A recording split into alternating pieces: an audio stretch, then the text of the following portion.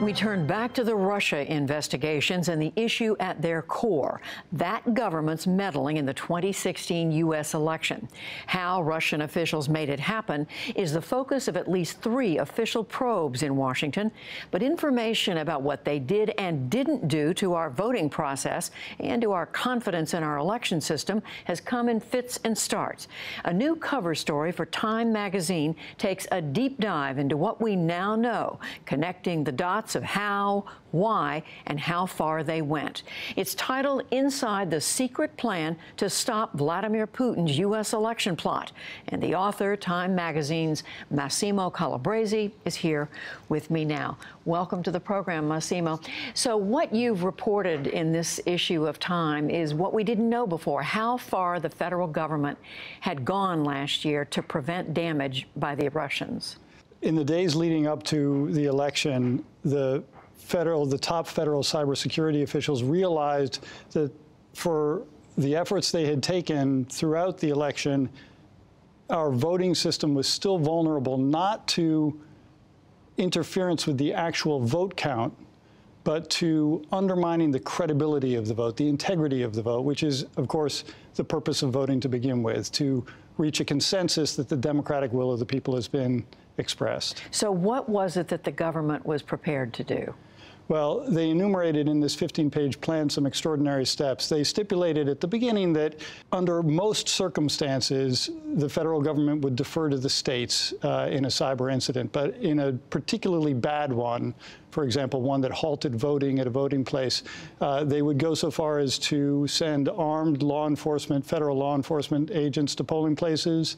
They were prepared to deploy active and reserve military forces in case of a massive incident, and they also prepared for counter-propaganda effort in the wake of the vote should false information be spread to try and undermine its credibility.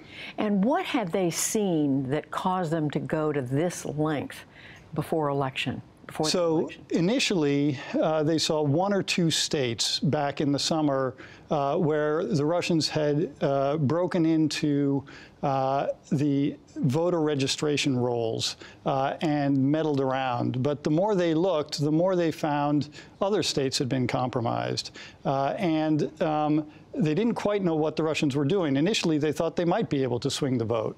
But they soon concluded that actual meddling with the vote count was not going to be possible, but they decided that what the Russians could do was take certain actions that would call into question whether it had been free and fair, like interfering with the reporting systems on election night, meddling with voter rolls throughout the country in ways that would cause long lines, or in swing states might cause an extraordinary number of provisional ballots to be cast. Excuse me, but there were instances where, I mean, you have reported it because you've written a number of stories about this, where in California, for example, there was an instance where a number of people reported they had trouble voting because of how their identity had been changed in voter registration. That's absolutely right.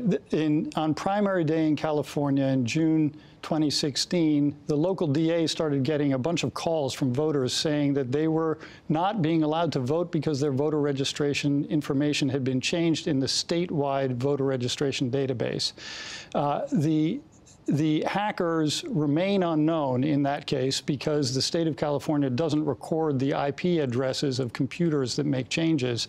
But looking back, the federal officials who were in charge of defending the vote in the context of the other Russian intrusions concluded that this might have been a test run by the Russians to show what kind of disruption they could cause on Election Day. And indeed, in this county in California, the voters became quite agitated, and the mystery actually fed the doubt.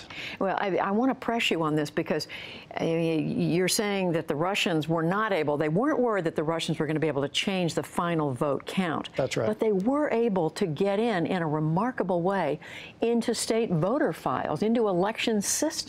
And this is what's so important, because the Russians had over time become bolder and bolder about their intrusions and had not tried to hide the fact that they were breaking into systems. The Russians are very skilled cyber actors, among the best in the world. So the fact that they were remaining in the open was a clue to the larger purpose of the operation. And it's crucial to keep this in mind. The first and primary goal of the Russian operation against the election was to undermine American faith in the democratic process. The first and abiding goal, every secondary goal that came had to first fulfill undermining our faith in the democratic process. And so what the cybersecurity officials at the White House and across government, at the FBI and the intelligence community, concluded was that these intrusions were less about the specific effect that they could have than they were on undermining the faith of the Americans in elections generally. And it appears that they succeeded, at least in part, in doing that. And you report that there's every reason to think that they may still be engaged in this. I mean, we have an election, governor's elections coming up this year. That's right. All of our congressional elections next year. That's right. The crucial thing here is this is an attack by Russia on America, not on a particular candidate or on a particular party. Their interests are in weakening the U.S.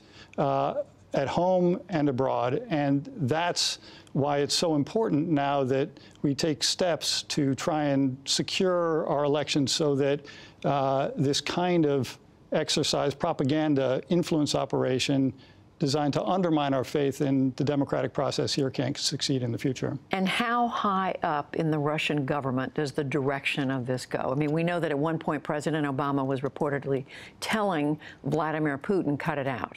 Well, that's right. Obama famously confronted him in that photograph of the two staring at each other icily in China at a meeting and told him to cut it out. The intelligence community reported publicly in their assessment in January that the operation had been approved at the highest level, and my sources tell me that means Putin.